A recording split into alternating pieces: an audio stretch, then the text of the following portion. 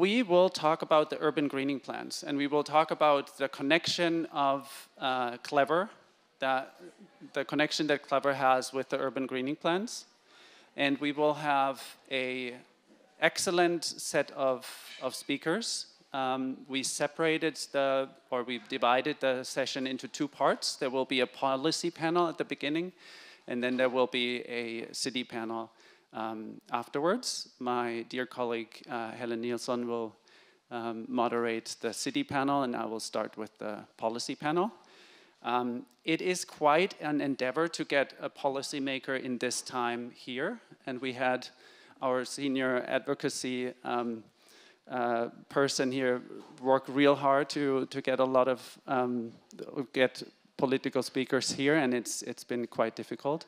You might know that there's a lot of negotiations going on at the moment, very good ones, but in the end we were successful and pulled together a good amount of speakers. I want to acknowledge that the gender mix is not ideal in that one. Just want to acknowledge that. We tried, and we got what we got. So please excuse that. I do not want to leave that unmentioned.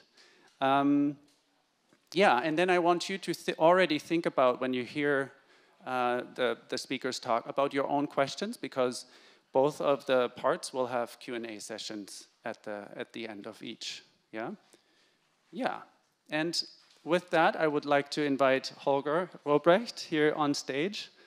I will introduce you later, but so I don't feel as lonely here. It's perfect you invite me as a first for this homogeneous panel in the beginning, talking gender balance. Exactly. I apologize. Okay.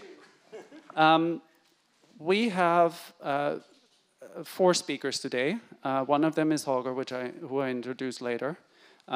We will have Ben Kasper and Robbie Beaver and Mark Montleo. I will say a few words about them when I call them up. Maybe we can already have them on screen. They're joining us online. And I want to launch straight in here with Ben. 1 second.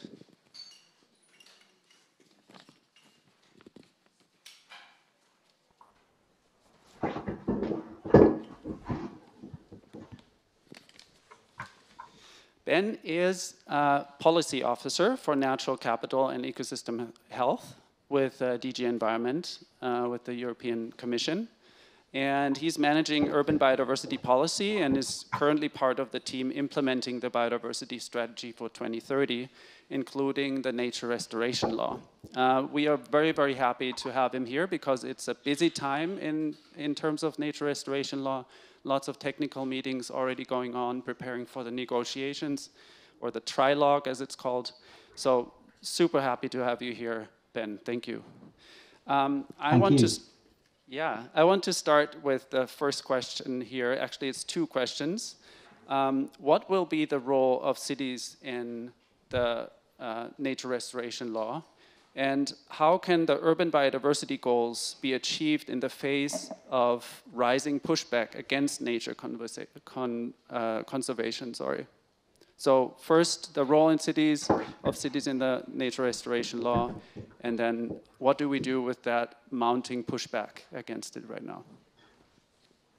Right, thanks. They're 2 very good questions, very different, somehow linked, I guess. If you have a nature restoration law in place, somehow it is going to perhaps help to give some stability to the policy landscape. But yeah, I'll deal with the first question first.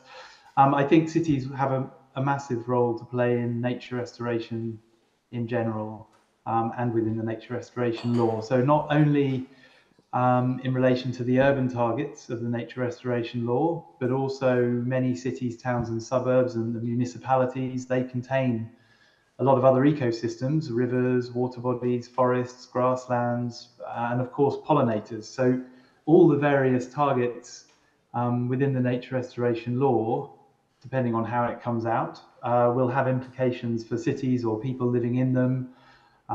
Cities are where most people live, obviously, and they're the big drivers of environmental degradation in some ways. So there's a big role and a big responsibility.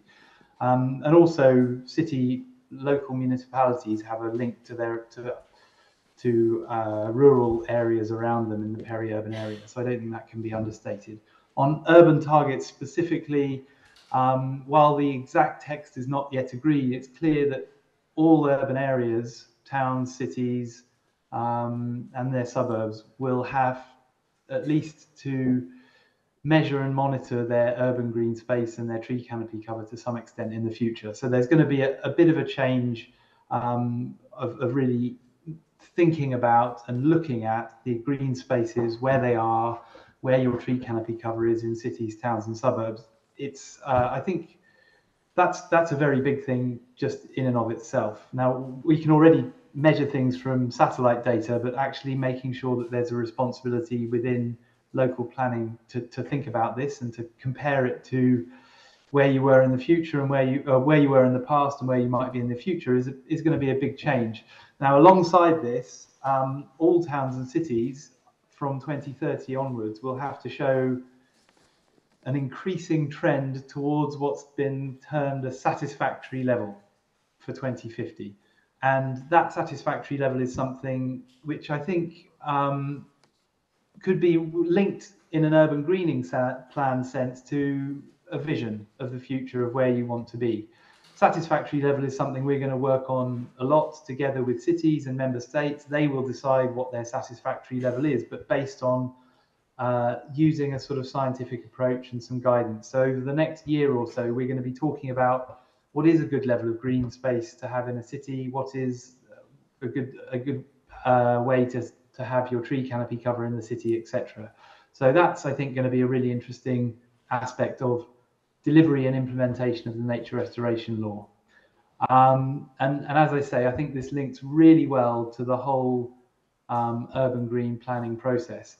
Now, for some cities, for many cities, the NRL probably won't mean much of a change in what they have to do because they're already doing it. Some cities here, we're going to hear from Barcelona next, and I'm sure that they already have all the different parts of an urban greening plan in play, and probably they already can meet the requirements of the nature restoration law. But for others, they may have to think a little bit about how they green their urban development processes and plans. And I think the really underlying message from all this that I'd like to give is that the nature restoration law will give a big boost to the urban greening plan concept. Anyone who's gone through the process that you've described with the Clever Cities will already be basically 90% of the way to having an urban greening plan process in place. But I think that having an urban greening plan is going to be the method that helps to deliver your nature restoration law targets over the next 25 years. I don't have a huge amount of time, 1 minute, but on your next question, how can urban biodiversity goals be achieved when there seems to be a pushback against nature conservation? Yeah, it's difficult. I don't know. I mean, I think this pushback, these things go in cycles. There are political cycles of pushbacks, and then there's no pushback. It pushes one way or the other. I think with the European Green Deal, we've been in a good place recently from an environmental policy making perspective. But I think we need to try and go beyond and step beyond this sort of pushback one way or the other, because as soon as this type of incredibly important long-term issue becomes political and it polarizes opinion, I think we're not going to get anywhere.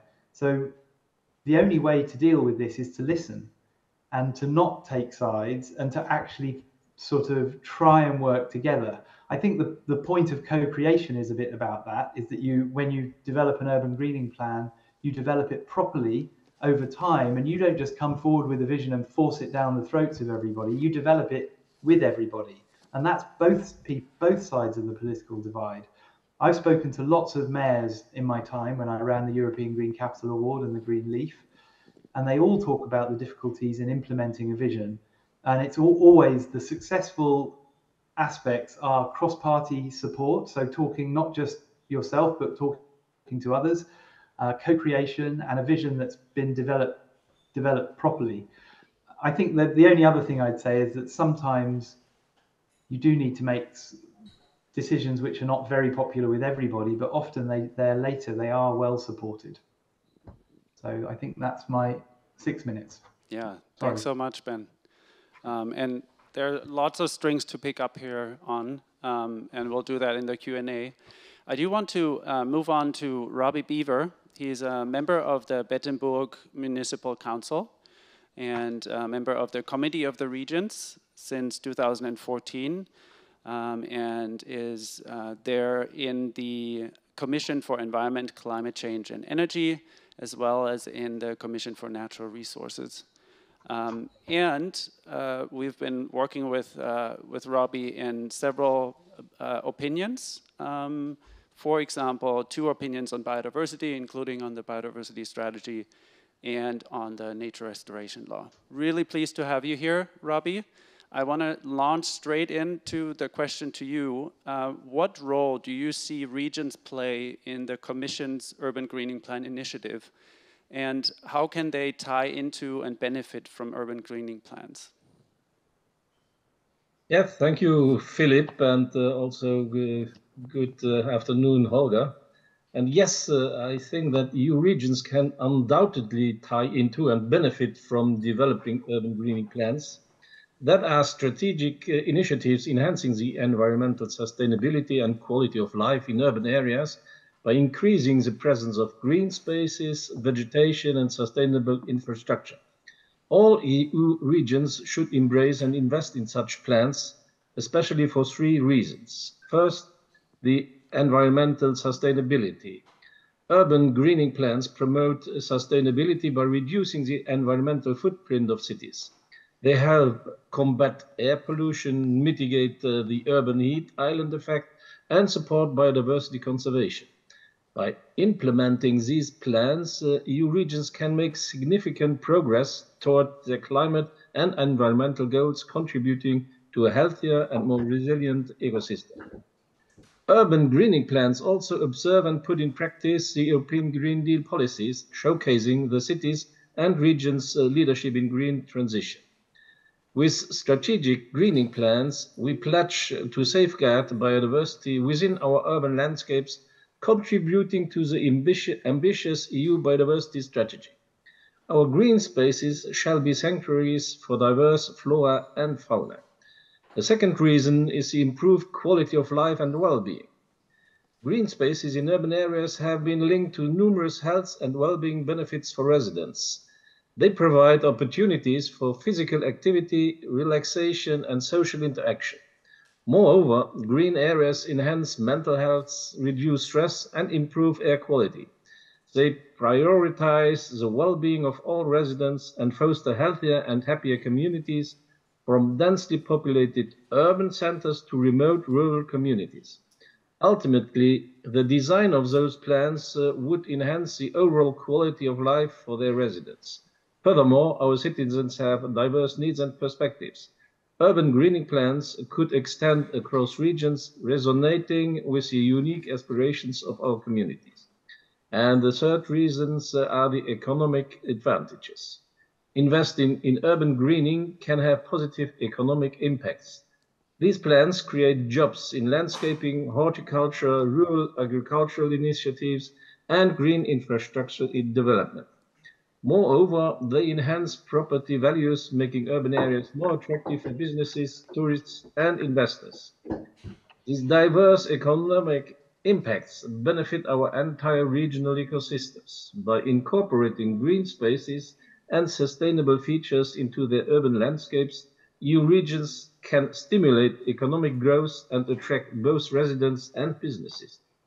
In general, EU cities and regions have much to gain from developing and implementing urban greening plans, from achieving broader sustainability objectives, improving the well-being of residents, offering economic advantages such as leading to more resilient, healthier and economically vibrant communities throughout the European Union. While cities and urban areas are vital, it are our regions that provide the broader canvas for these initiatives, enabling a more comprehensive and interconnected approach to sustainable development. our expansive territories enable us to implement urban greening plans that span urban centers, suburbs, rural and rural areas, contributing significantly to the European Green Deal's objectives. Similarly, regional greening plans would allow to preserving and restore biodiversity across our territories, thus aligning with the EU Biodiversity Strategy.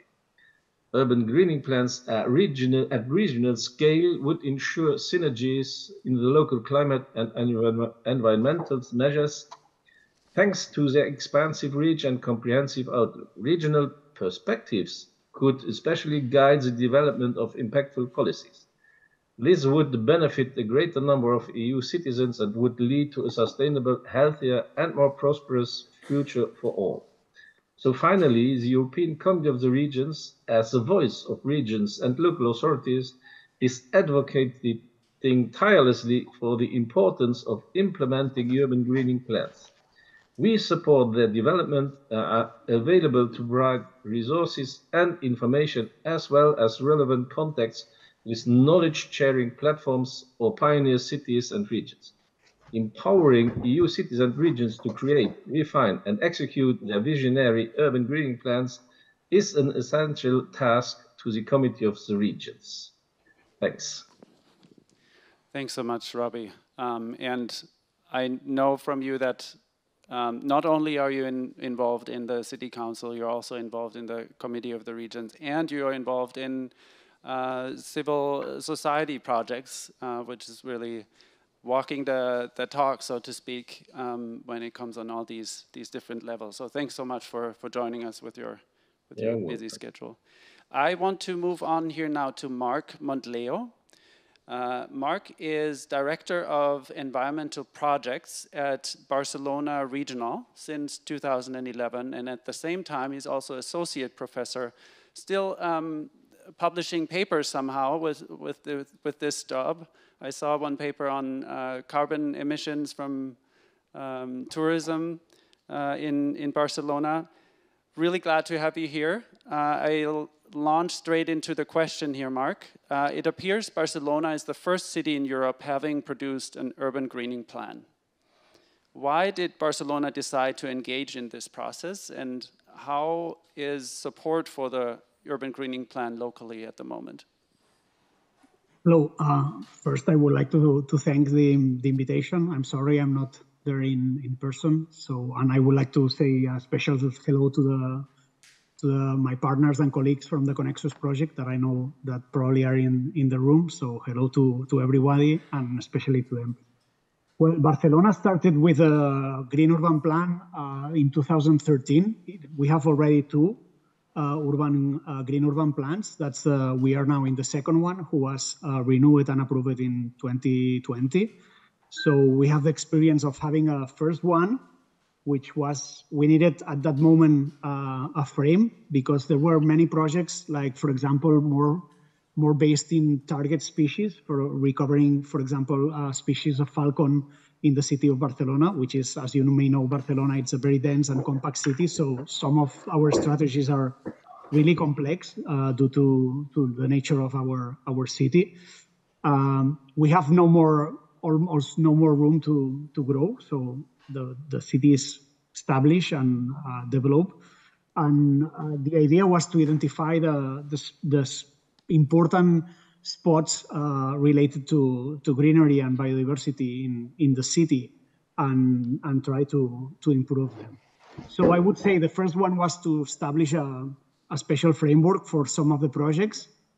And the second plan, which is 2020 to 2013, it's more like a strategy to enlarge greenery and to protect biodiversity in the city of Barcelona. That, as I've been mentioning, it's quite complex because it's a very constructed city. So with the small parks, our biggest park is 31 hectares. So we don't have like big parks like Paris could have or London, and they are much more smaller.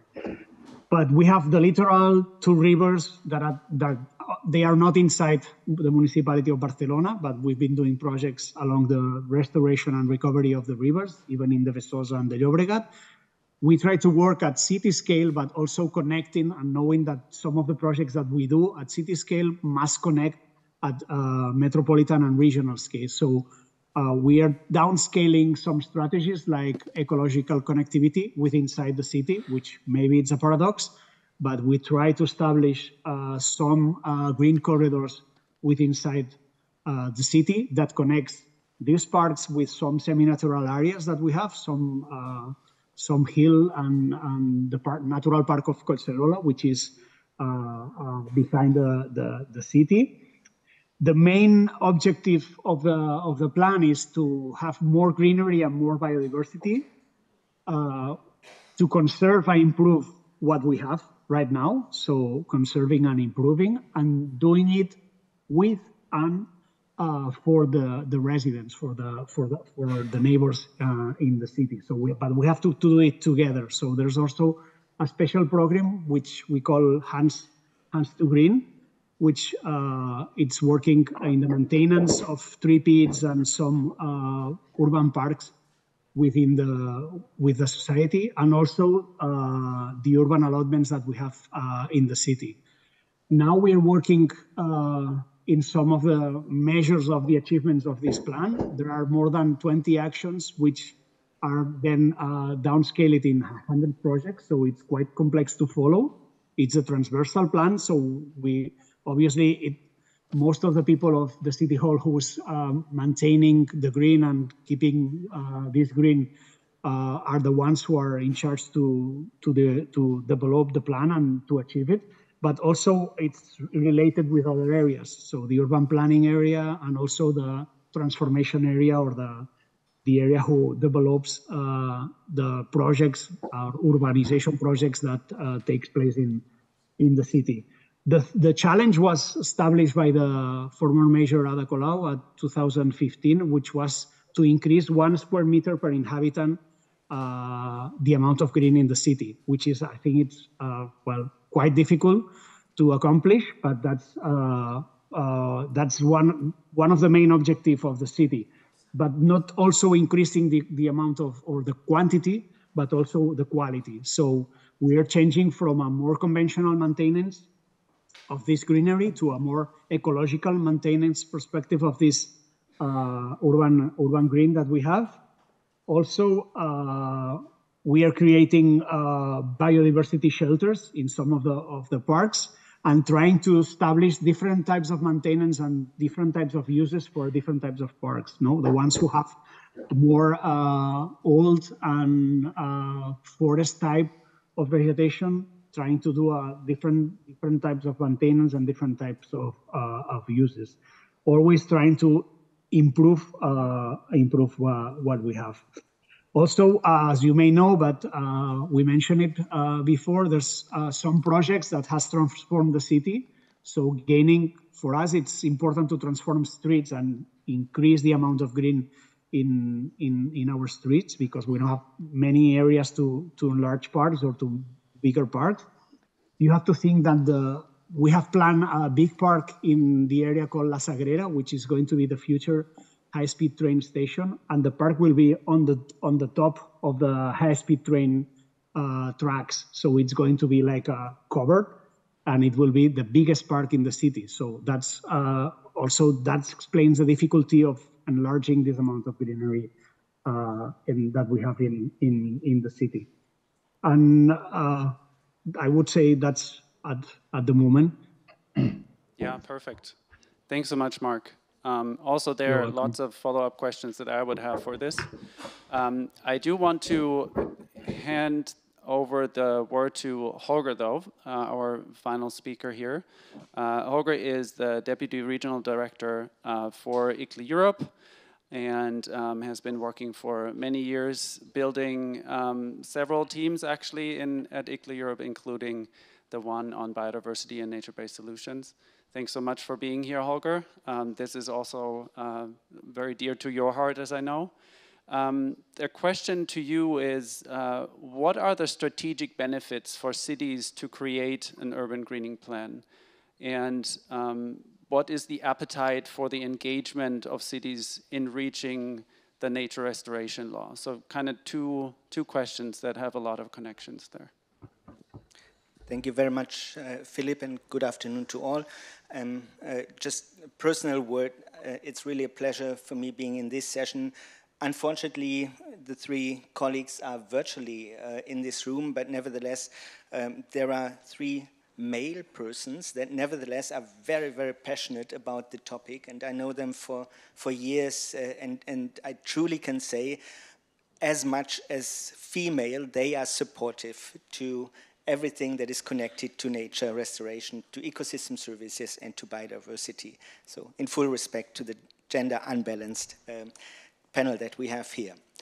Good. Philip, I think the urban greening plans are actually a strategic opportunity not just for cities. This is an opportunity for multi-level biodiversity action. I think all three colleagues have spoken to that, but I would like to emphasize that this is an opportunity for cities as much as it is for nations, as much as it is for the European Union level, and in the end also for the global level, speaking to the global biodiversity framework that we have. And it is connecting the different layers of governance that we have.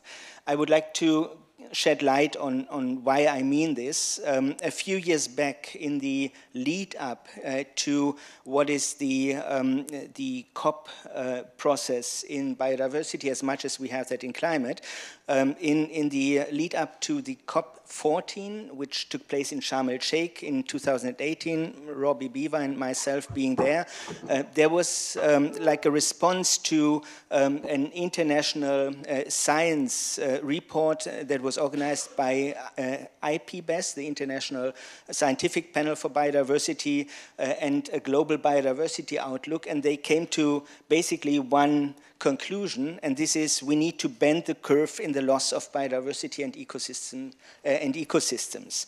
And they had three top causes for, or reasons for that, and one of the three is consistently in all the scientific publications, the urban development.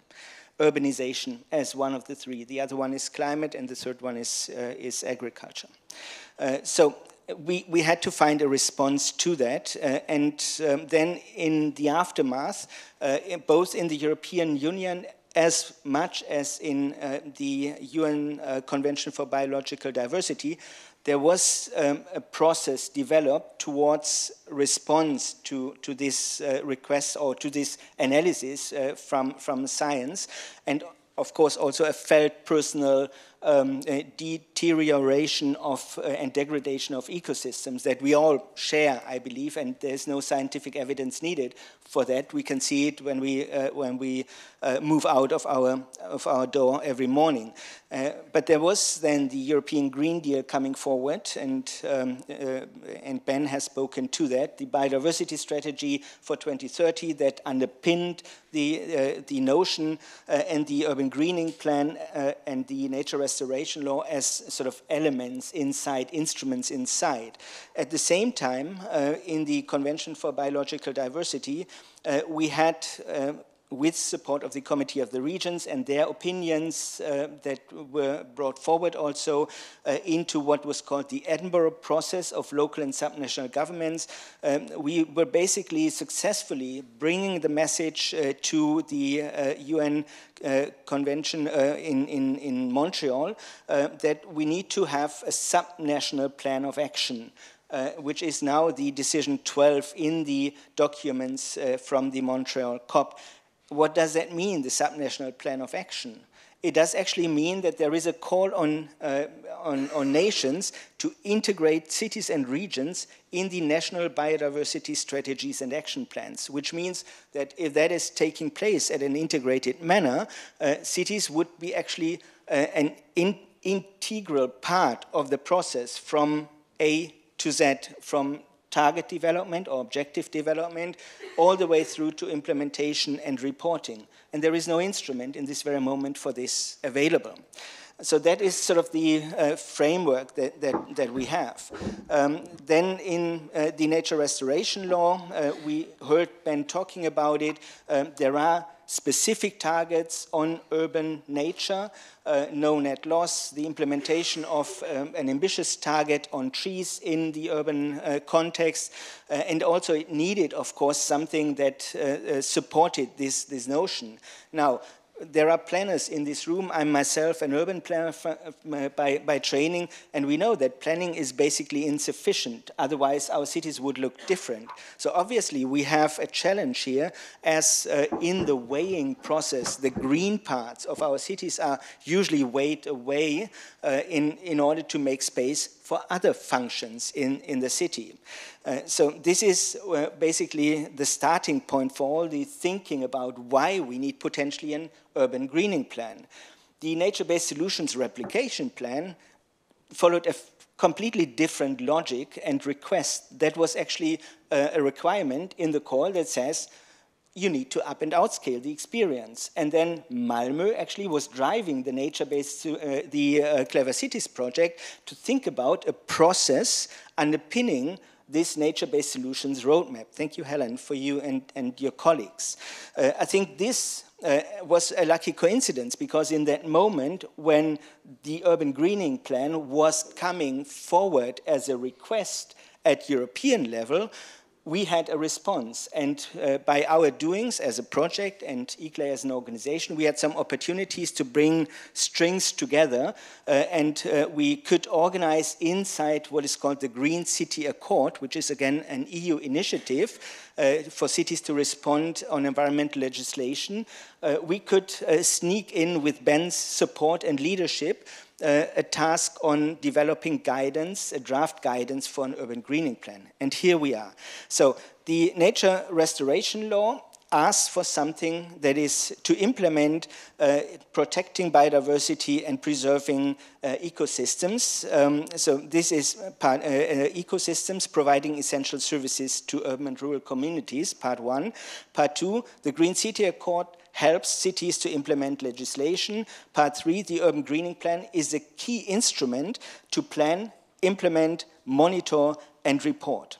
So here things come together, because it organizes actually the ambitious targets at city level, but in response to the bending the curve in the loss of biodiversity and ecosystems. This is basically a response of local to global, if we can say so. Second, a consistent framework for action to not have fragmented activities, interventions at city level, but a coherent approach to urban nature.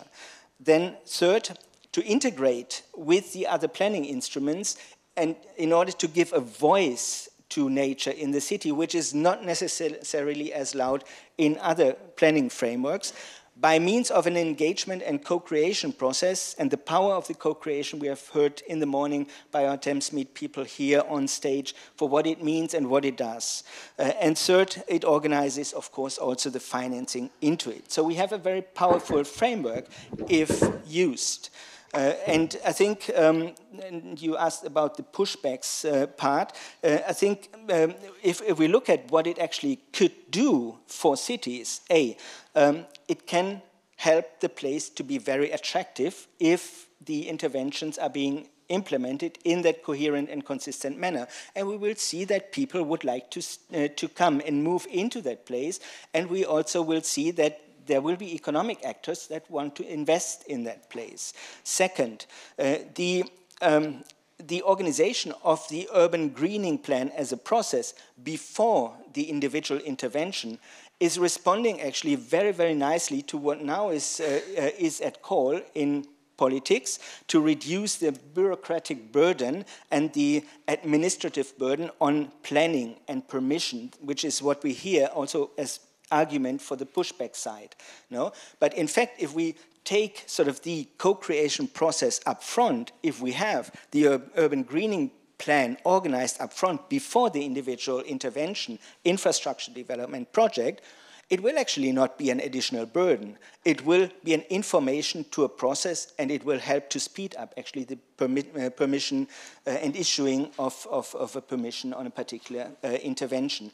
And third, the co-creation process inside the urban greening plan as an inherent part is actually a contribution to replenish the most important resource in democratic societies, which is trust in the democratic institutions and processes. So we have three very, very important arguments why cities should definitely look into the urban greening plan as a strategic, powerful instrument. And I think we can definitely say that in response to this short-termism and the delusion, as Eurocities puts these pushback arguments, which I think is very, very, very right, we need to drive the finalization of the nature restoration law. We need to be timely, we need to be coherent and ambitious in doing so to strengthen local biodiversity action. We need to fight back one of the third top causes that urbanization is undermining biodiversity, and we should definitely implement the EU's commitment under the Convention of Biological Diversity. Ben, if you hear me, definitely the city networks stand by the side of the European Commission, and we want to see that coming forward very soon, and we will continue our support to the nature restoration law. Thank you. Excellent. Thank you so much for this passionate stand also for the urban greening plans and for biodiversity and nature in general, Holger. And thanks for all of you again. I want to use the last minutes that we have before I hand it over to Helen to open it up for questions to the audience. Are there any questions for our policymakers, for Holger?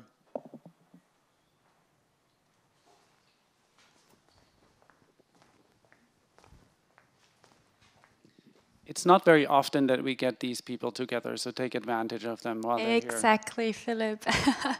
Daniela here. My question goes to Ben Kasper.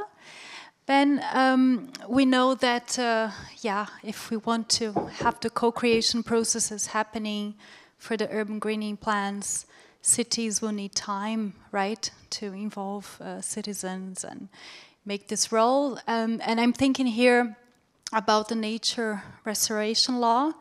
Do you have any tips, ideas when we could expect some agreements there in terms of timeline, thinking about, how the cities can drive, use the law in that sense to make these processes happen? Yeah, I mean, I think we're at the stage of the trilogue negotiations. They are, at the minimum, likely to continue for another 6 months. I think if we're very lucky this time next year, we could have the law in place, but it could take a bit longer than that. I mean, we've got to agree the text, and then we've got to go through another legal process of checking all the words with all the sort of lawyers and legal experts to make sure everything makes sense, and then we put it in place, and even then there is an implementation period. So you've got a few years, definitely enough time to do some public consultation and some co-creation, and at least to set a vision. The nature restoration law itself on the urban targets says that there should be no net loss for cities with less green space between now and 2030, and then the targets for increasing your green space towards this satisfactory level is from 2030 to 2050. So I think you do have some time. I mean, I think most cities have some form of public consultation formats in place, and I think you need to just look at those and start thinking about those and adapting those if needed to develop a vision of where you want your future to go, city to go in the future in terms of its nature and biodiversity. And I think one of the best ways to do this is to use some of the networks that we have, the good examples, speak to some of the cities or listen to some of them. There's cities like Barcelona, there's many smaller cities, the Green Leaf and the Green Capital. You can see they've got their greening plans are often available, and you can see how they've done it and there are some amazing and inspirational stories out there from our leading cities on how they've managed to get to where they are. So there's and that's not just in terms of their mapping and their how they're going to develop their green space. It's also in their co-creation processes. So yeah, if you need any tips or advice, then drop me a line and I'll point you in the right direction, because there's hundreds of amazing stories out there. Thanks a lot, Ben. Do we have time for maybe 2 more questions? Maria. Hello, I'm Maria Nicolaidu from Larissa. I have not a question per se, but I was wondering if you have any insight about in all municipalities, in any given time, you have some strategic thing going on. So for 1,000 things. So I always worry when I hear for another strategic plan or something, that in many cases, the plan goes ahead as a study or a document, and then stays that way. So this is more of expression of a worry of how another strategic plan is going to add on a list of strategic things that are happening in the municipality. Every each one of them are very specific. So from one side, we have let's say, the overall planning of a municipality, but in actuality, we produce separate plans. So this is, in many cases, very difficult to coordinate and follow up with different also local authorities in different time frames. So this is, I don't know if there are any thoughts or reflections I would love to hear. Yeah, thanks, Maria. Maybe just one sentence as a background. Maria is part of a fellow city with Clever Cities and has done an excellent job in creating an urban NbS plan, as we call it there, and that methodology of the urban NbS plans that we used within Clever Cities then was also used for developing the methodology of the urban greening plans. Who of you would like to answer to that? I see Mark. Yeah, I think the question is, I mean, it's correct. Many times you end up overlapping plans and strategies, and it's not always clear or easy to follow. I think we have to ask for indicators or strategies to follow up with plans. So what the plan says and what we have achieved and how we have achieved it. So trying to following this, that's very important.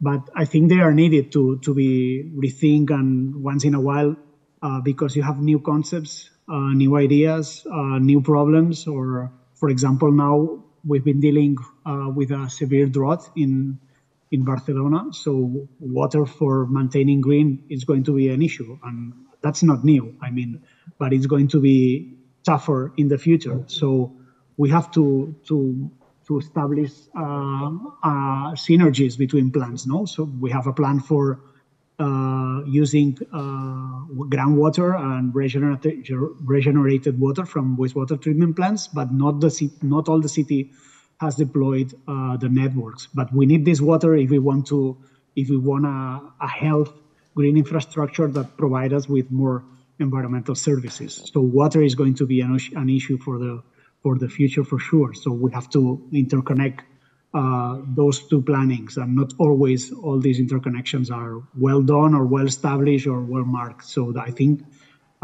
that's very important. Yeah, thank you. We have 30 seconds left. I do not want to take any time from the next panel. But I do actually think that both Robbie and Ben have a final comment that they think they'd like to make. All right, so let's do that. I think they should be able to do that. Robbie, do you want to start? A very short comment from the political side of subnational government. I think it's not only the top-down decision that the decision makers or policy makers should decide. You have one very strong ally to implement all these policies and ideas that are our citizens.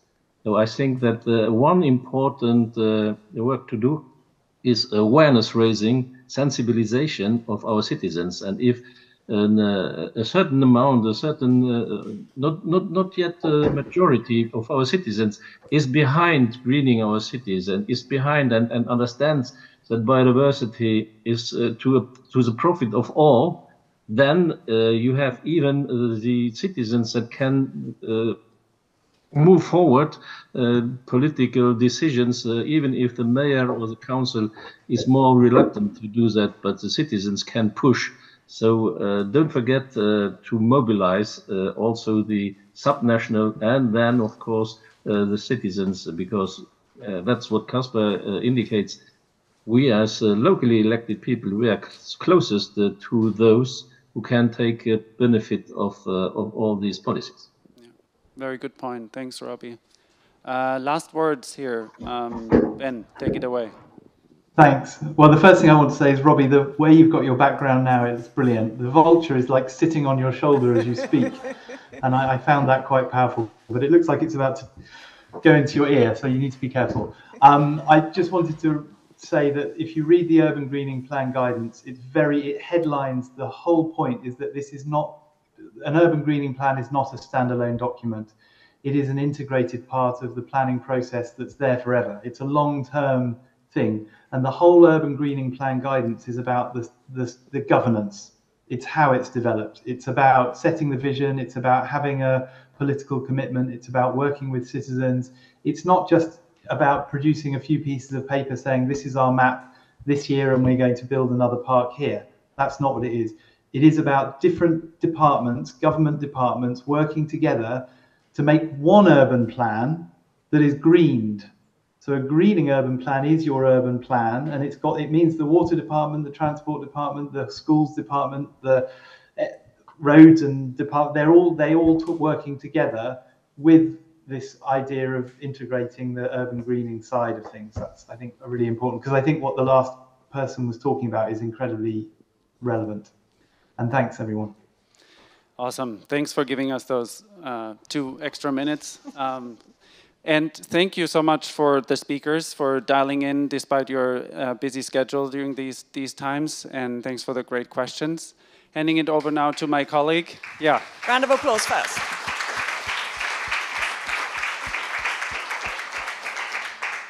As you might have already gathered, my colleague Helen Nielsen is with the city of Malmö, working in Clever with Work Package 3, and I'm really glad to hear now the city's perspective. Yeah. Okay. Thank you very much, Philip, and thank you for a really interesting first half of this session. So we're now going to move on to, as Philip said, the city perspective. And I'd like to invite the speakers up on stage who are representing 3 of the fellow cities in the Clever Cities project. Santiago Sandoval, who's the Secretary of the Environment for Quito, Ludwig Sonesson Bengtsson, who's a climate adaptation strategist from the city of Malmö, and finally Anna Mitic Radulovic, President of the Management Board for the Center for Experiments in Urban Studies, the city of Belgrade. Please welcome and give them all a round of applause, please. And would you all like to...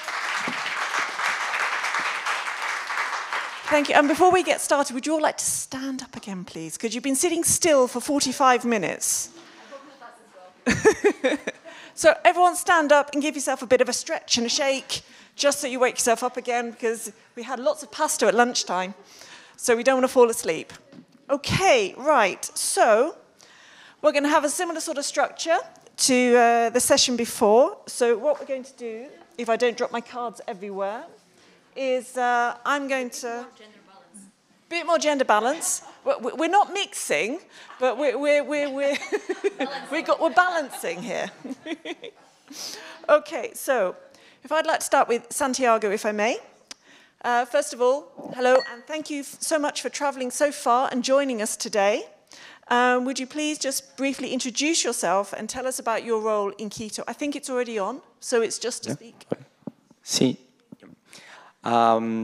Thank you for the invitation. My name is Santiago Sandoval. I'm the Secretary of the Environment of Quito.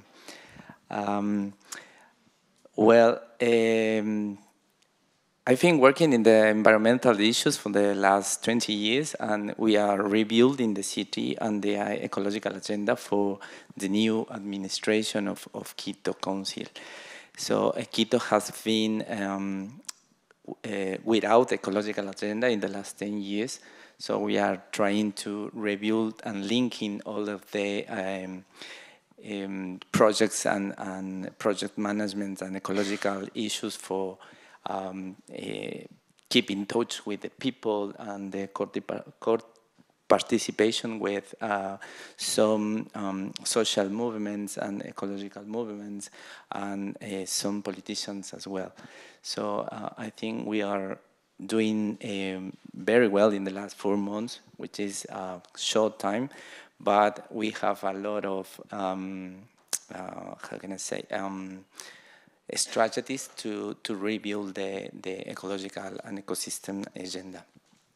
Thank you. So my question to you would be, so what do you think are the main takeaways from working with the Urban NbS plan in Quito during the Clever Cities project? And how do you think the plan will be implemented in the city?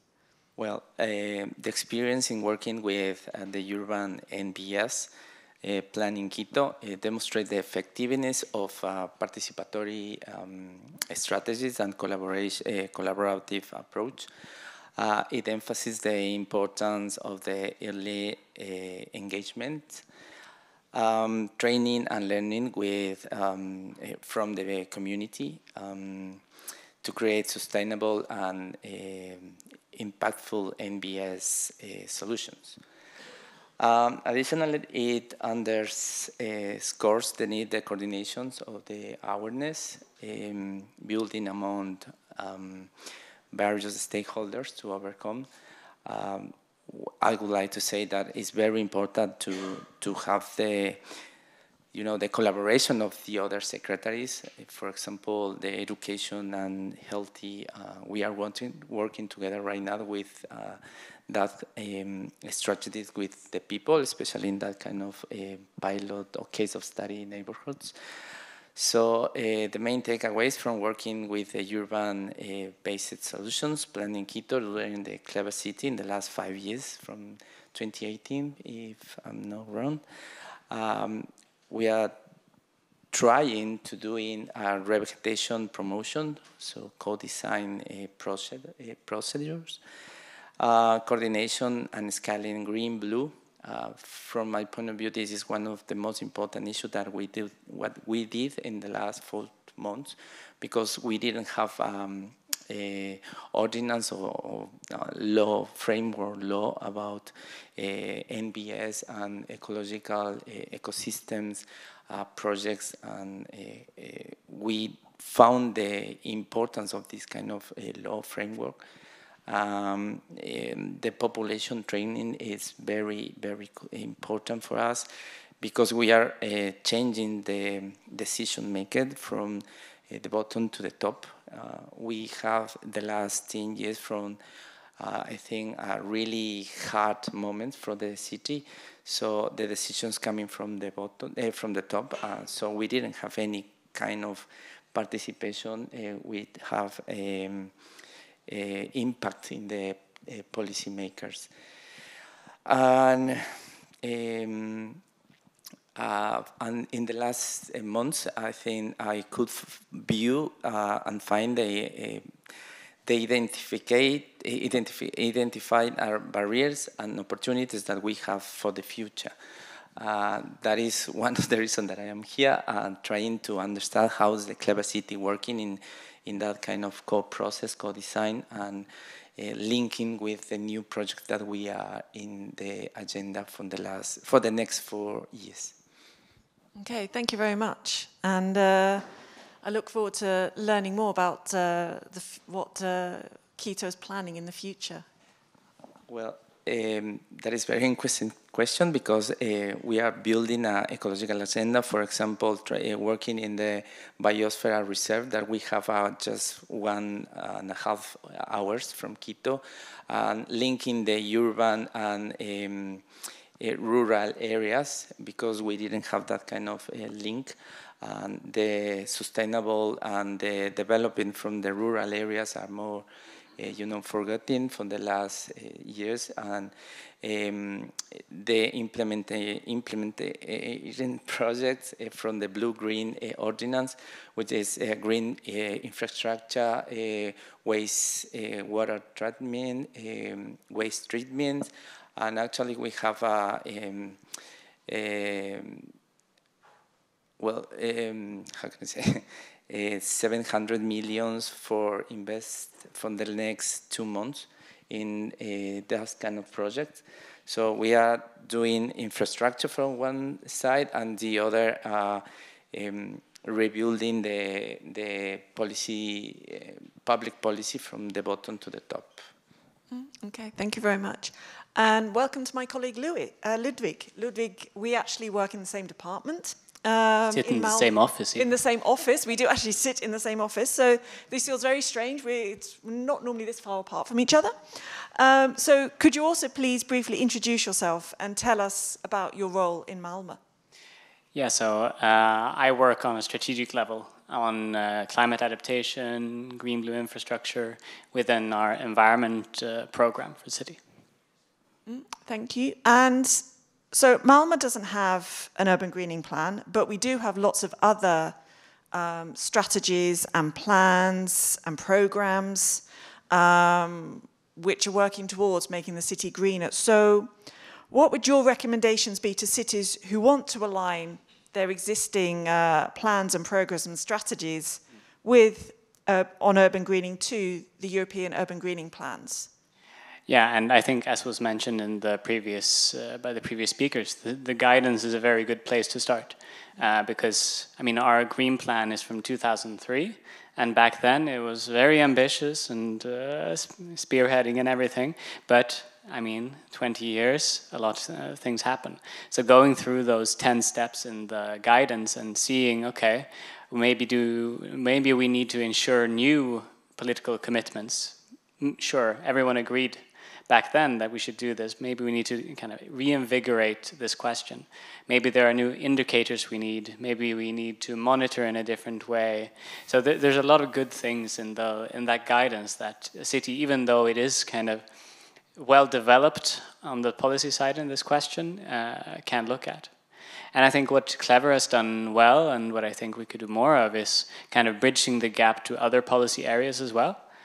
So looking at kind of social justice, looking at equity, looking at diversity.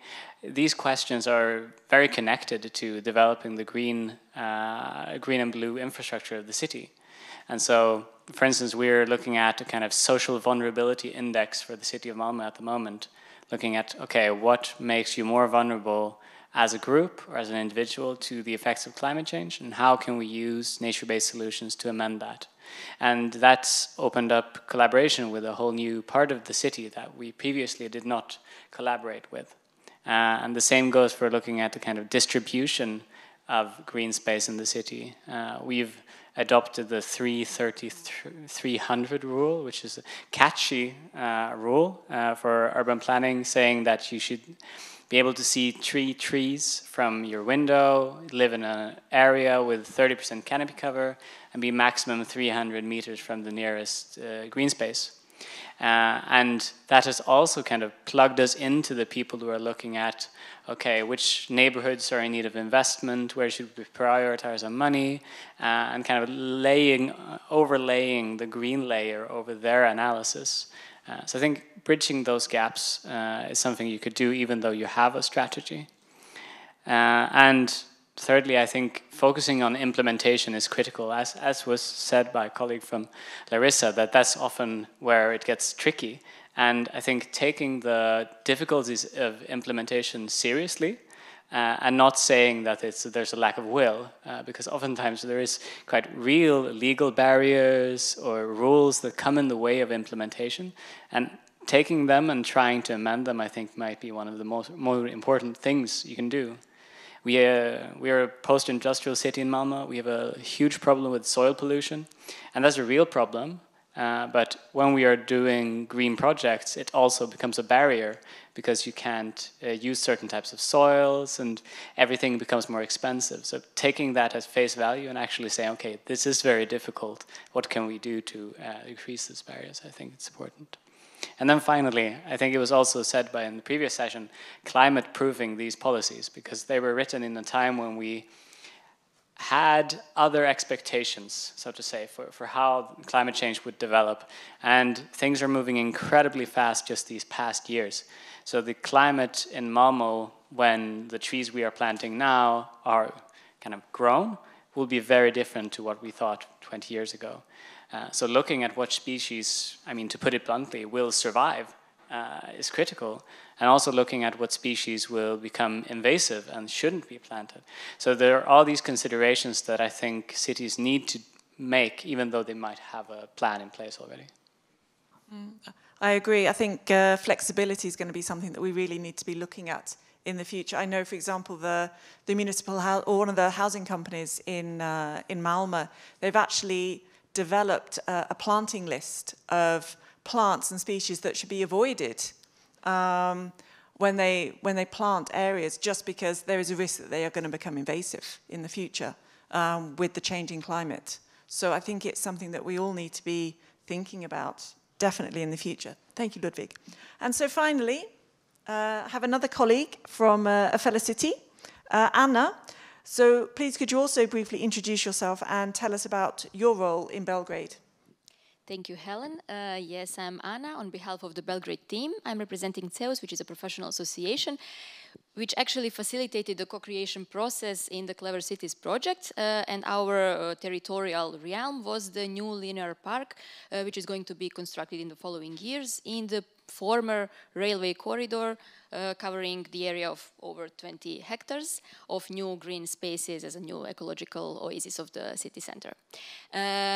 Our role was basically to gather the various departments of the city administration, but also much wider group of stakeholders. So with the organized task force of over 50 and later even more members, we actually came up with some very important conclusions, which pretty much redirected the strategic vision for the linear park during the years that we initiated implementing the Clever Cities project. So basically, we would like to really build upon this co-creation experience and expand and upscale it with development of the green infrastructure strategy for the city of Belgrade, which is being initiated, and we will have the kick-starting on Monday next week when we return from Hamburg. And we will try to use the urban greening plan guidance for developing this strategic document, as well as other two programs, one for urban forests and the other one for biodiversity protection and development. And we would like to do it in a very broad collaborative process in order to use the power of the community and the various stakeholders that we managed to engage in this Clever Cities process. You kind of answered the question. Sorry, you kind of answered the question that I was going to ask you, Justin. Because I was going to say, how do you think the urban greening plans can help foster the collaboration among cities and other relevant stakeholders to mainstream nature-based solutions? Yes, well, I can elaborate more on that question, of course. Well, yeah, the co-creation is in the center of the methodology, so of course that it helps co-creative processes. But I think it is really critical to jointly assess the potentials and map the problems and define the visions. And actually in that collaborative process to find new roles and new collaboration mechanisms. And maybe to come back to Sean's question from the introductory panel about sharing the governance. I think the Clever provided us the example and the evidence that actually sharing the governance is also sharing the responsibility for the joint results. And it can be very beneficial. It can actually serve as a tool for preventing some conflicts in future processes, which we evidence quite often in Belgrade. And I think that developing green infrastructure strategy according to the guidelines for urban greening plans, will actually be the possibility to propose new governance models and business models and maintenance schemes, which is critical. You mentioned the list of species, and for example, in Belgrade, we have a lot of community groups planting the trees, but as much as they know. And I think it's very important to involve them in the official processes and to communicate and actually to make much more benefits of those ad hoc initiatives and integrate them into a holistic approach, which is like the joint effort for the joint benefit. Okay, thank you. So I have a question for the panel. So how do you think the concept of an urban greening plan can actually support biodiversity action in cities? Often cities, they want to be at the forefront. You were talking about it, Santiago. So how do you think an urban greening plan can actually support that? Well, first of all, for us will be very important to implementation the blue-green and ordinance, because we didn't have a framework from that. So from there, we're trying to developing projects and strategies in the local territories with the people, and I think we took that step. The first thing that we did in our administration was to build that framework, and then trying to going down to the local territories to do that kind of project. And this ordinance could help us to thinking about the real problems in the local territories, because sometimes people we have another context from the local territories. They think the public service at first, and then we are trying to thinking about NbS. But for our administration, NbS is priorities to rebuild that kind of quality of life in that local territories. So I think that the strategy is going well, and building a new institutional framework as well, because we didn't have in the last 10 years. So that institution or institutional framework help us as well for to be close to the territories, and all the municipality workers try to understand how is the local territory working on. Okay, thank you. Ludwig?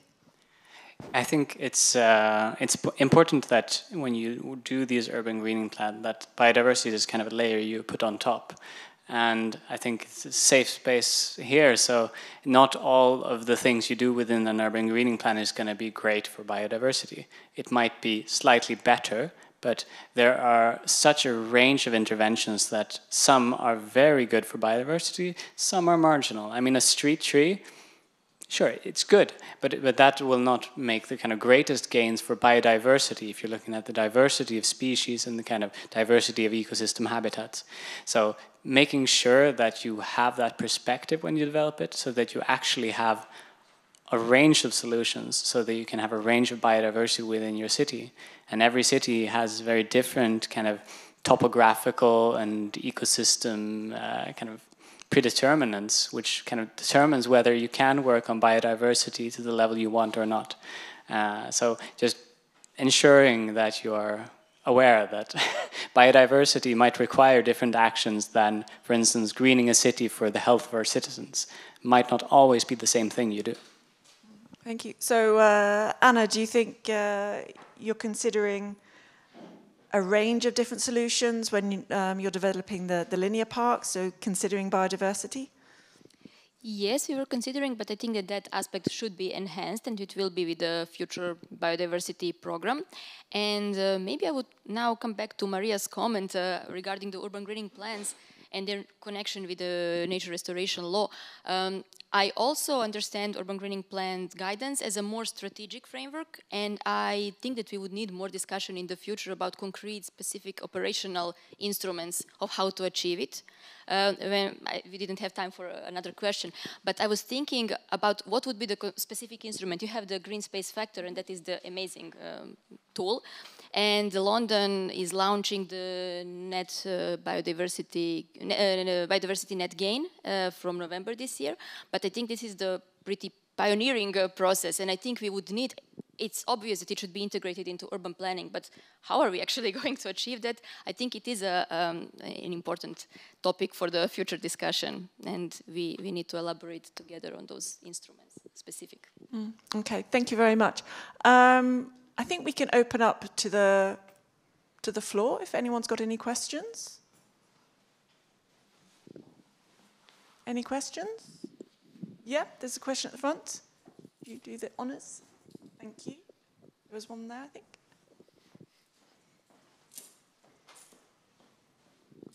Thank you, and thanks to all panelists for your very inspiring insights in your work.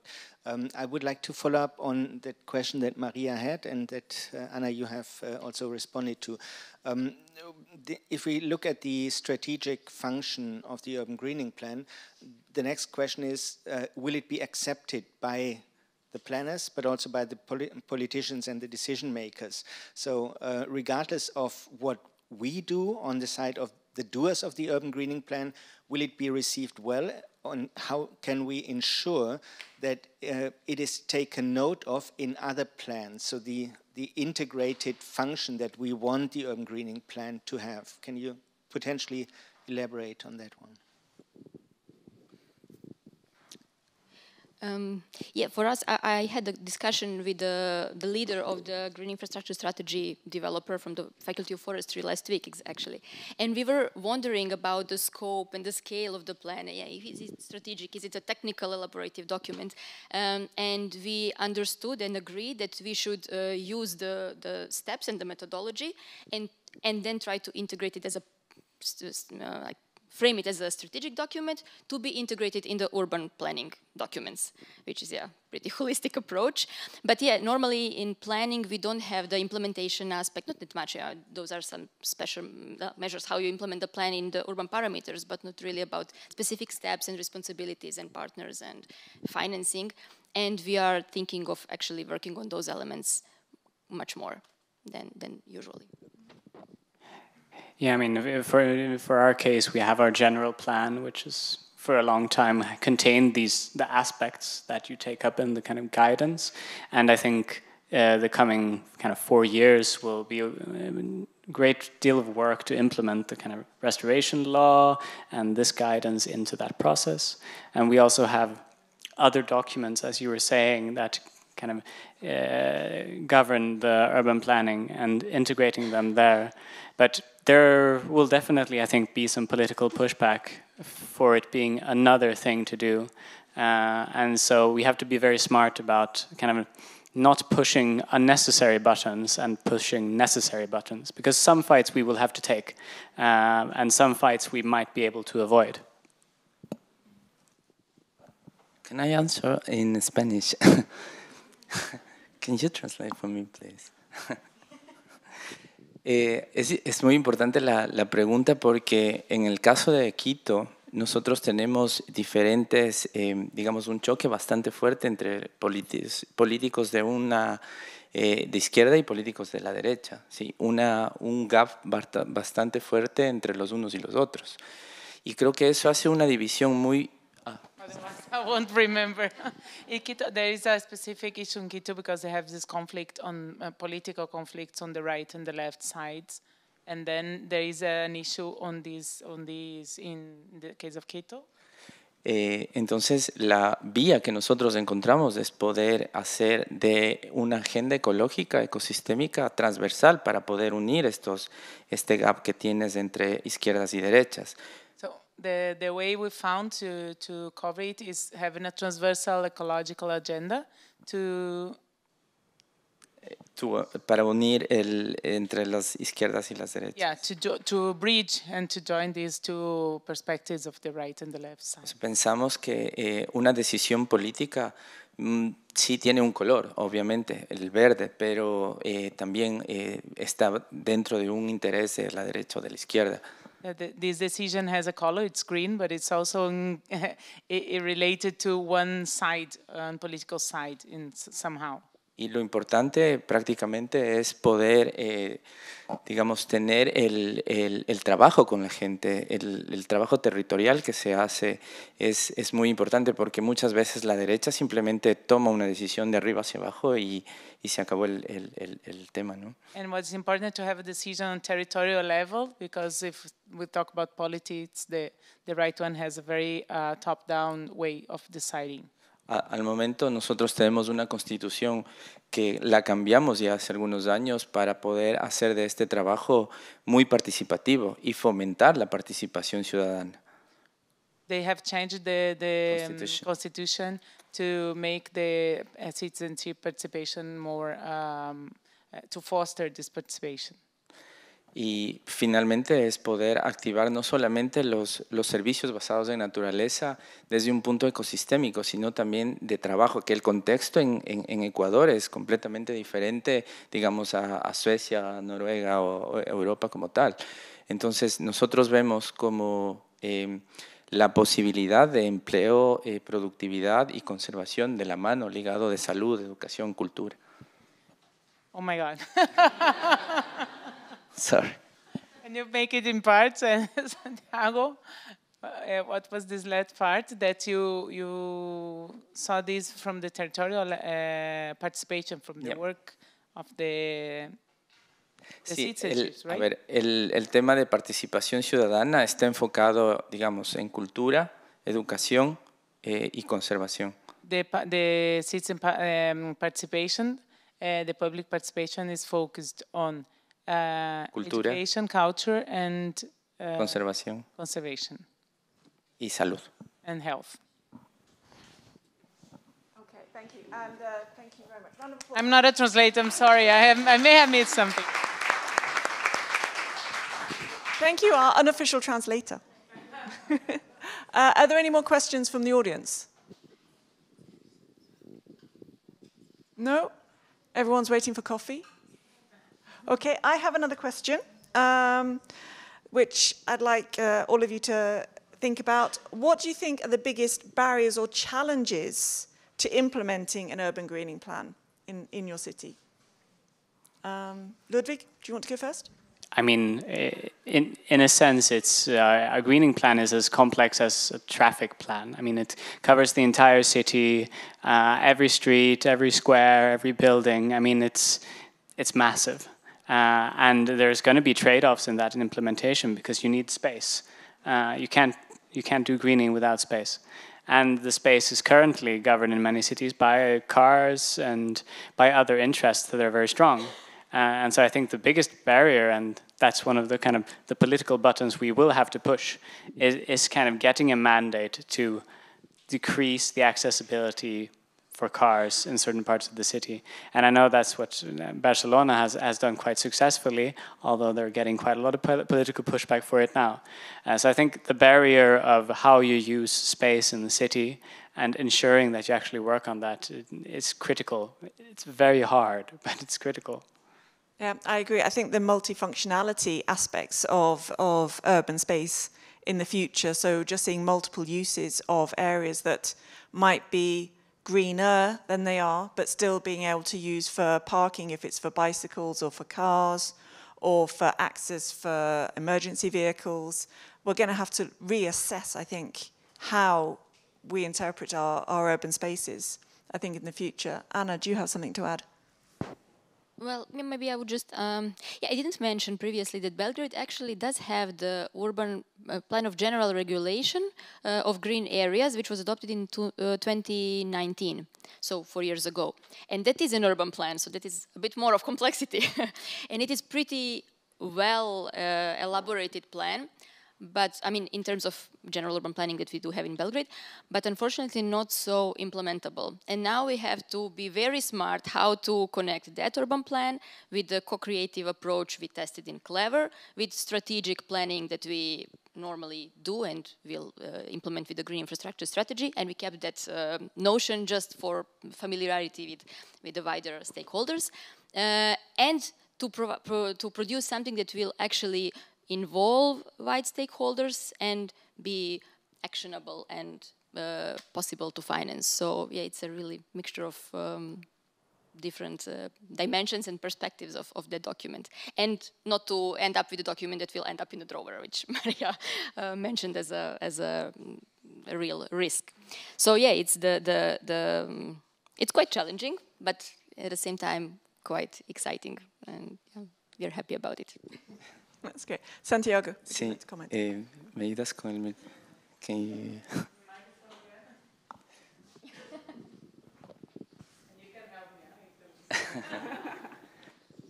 Creo que una de las barreras más grandes que existe en Latinoamérica es el exceso de información que tienes. Has trabajado mucho en información, pero no has implementado la información. Yeah, the biggest challenge that we have in Latin America is the excess of information. So that you have lots of information, but you have not really worked with this information. Y muchas veces el contexto de esa información es con una visión, digamos, europea o norteamericana, pero la visión latinoamericana es completamente diferente. Y ese contexto hace que el trabajo sea, digamos, completamente enfocado en cierto tipo de políticas. And usually the context of the information that exists is more focused on Europe and not Latin America. And this brings to... de tener una visión local. That it's missing this local and the local context to be able to work with this information. Así que las guías que se hacen o las guías que se han hecho de trabajo de servicios por naturaleza tiene que ser implementadas. O sea, vamos ya a la acción, a la implementación en el contexto, digamos, de Quito, ¿no? De Latinoamérica. So the existing guides that exist has to be implemented at the local context. So they are working to be able to implement this in with this local view. Okay, thank you. And final question for everyone. If there is a city here, for example, they like what they hear at this Clever Cities, at this conference, and they want to start thinking about some sort of urban greening plan or some sort of urban greening policy for their city, what would be the most important advice you would like to give them if they're starting out on their journey? I mean, it's maybe not the most important, I can't vouch for that, but I think something that often gets forgotten is to look at what you already have in the city. So it's very flashy and interesting to go for a new park, new trees on the streets, but as I said earlier, climate change will make sure that you face many challenges in kind of keeping the green you have alive. And so ensure that you look at that first, and that there is enough water, that you know what pathogens might threaten certain species, invasive species, etc. Looking at that first, and make sure that you have strategies in place to protect what you already have. Because that will mean when you add things to your green structure, you will protect that as well, because you already have those strategies in place. Because the worst thing you can do for political acceptance is to plant a bunch of trees or do something in a park, and then it dies and it kind of shrivels. You don't want that. So start in kind of protecting what you have. So it's important to establish, once you've planted, establish the maintenance of them, as you say, is so important. I think often we forget, we plant, as you say, it looks really good, but then we forget that there has to be finances available just for the care and maintenance afterwards. Yeah. Santiago, do you want to go next? Creo que lo más importante que nosotros tenemos como ciudad de Quito es nuestra gente, es el poder que tiene la gente para poder tomar política pública, hacer nueva política pública. the most important thing they have in Quito is the people that they have, the power they have to make public policies.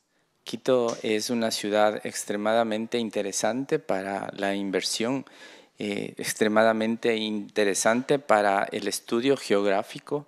Quito is very interesting for the inversion and to the geographic studies. Y especialmente por la diferencia social que existe, multicultural, dentro de nuestra diversidad. And mainly for the social and cultural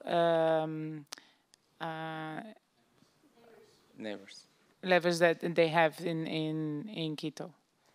Así que creo que es poder asumir los retos que tienes con la gente en el propio territorio. Soberanía alimentaria, por ejemplo.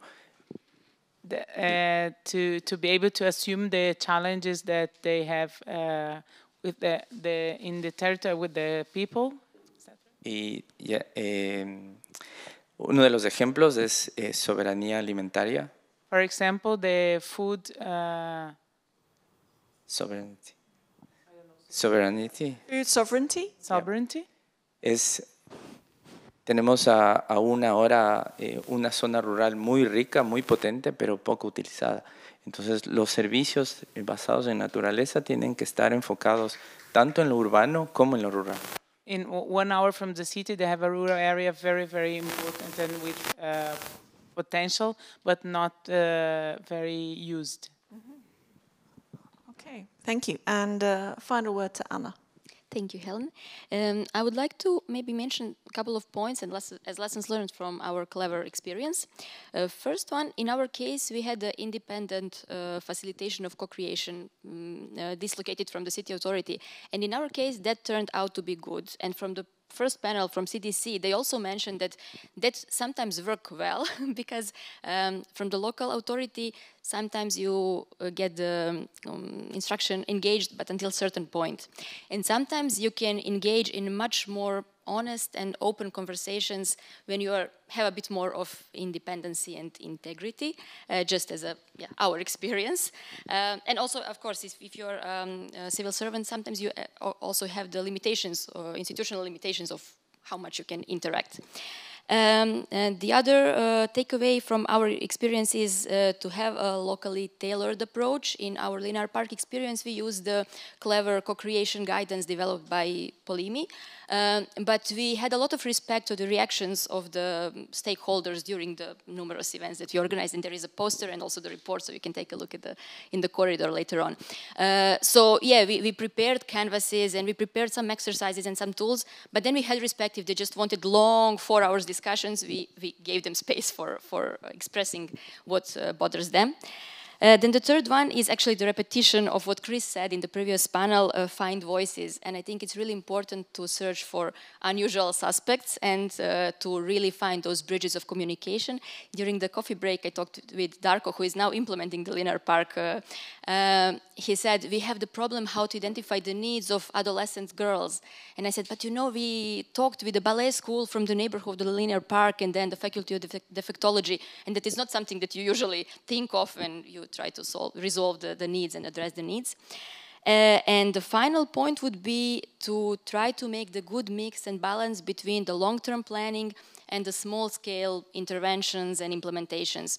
And we were discussing that previously in Clever, because when we have long-term processes as the linear park, which already lasts for 4 years and will last a bit more because of the legal procedures, the cadastre, the previous port, the conflicts between the flood protection and heritage protection, it is important to have small interventions just to keep people engaged and for them to see that something is really happening. So that would be, maybe my final point. Thank you. That's a good final point.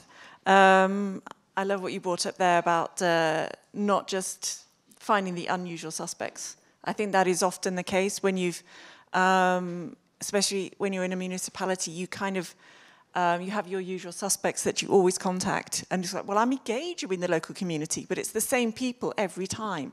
So you need to go out and find them, go to the ballet school and find the people that you don't normally, you're not normally communicating with. So I think that's great. So we're about done in this session. Thank you very much to our panels, both those in the room, So Holger and Ludwig and Santiago and Anna, and also our colleagues online who are no longer with us, but that was Ben, Robbie and Mark, for joining us and talking about urban greening plans and their implications for cities. And thank you all for attending the session and for listening. And I hope you've enjoyed it and found it interesting. And now it is time for, as we would say in Sweden, fika.